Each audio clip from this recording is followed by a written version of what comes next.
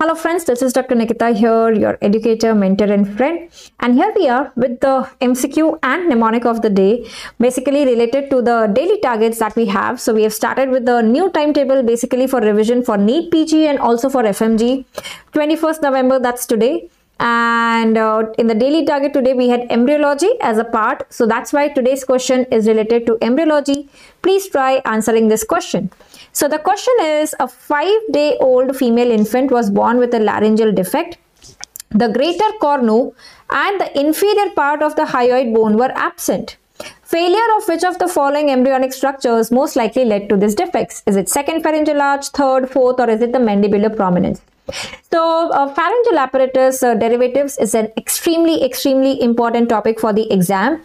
You get many questions on that in almost all the exams, so make sure you master that topic in embryology, right? So basically a quick trick on the development of hyoid. So remember that in hyoid, we have the lesser horn, the lesser cornu, and we have the greater horn, that's the greater cornu, and the body. So basically the trick here is, remember S, S and S. What is the S, N and S trick? So the small cornu, the smaller horn, that is the lesser cornu, and the superior part of the body basically develop from the second arch. So if I have to put in this one, so basically the lesser horn, the small cornu and the superior part of body.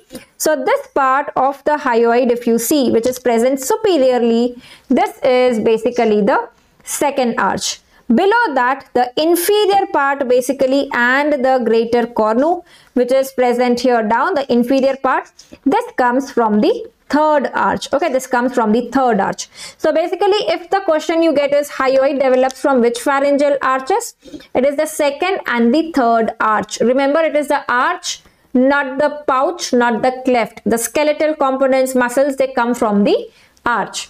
So here in the question, it is the greater cornu and the inferior part of hyoid bone are absent.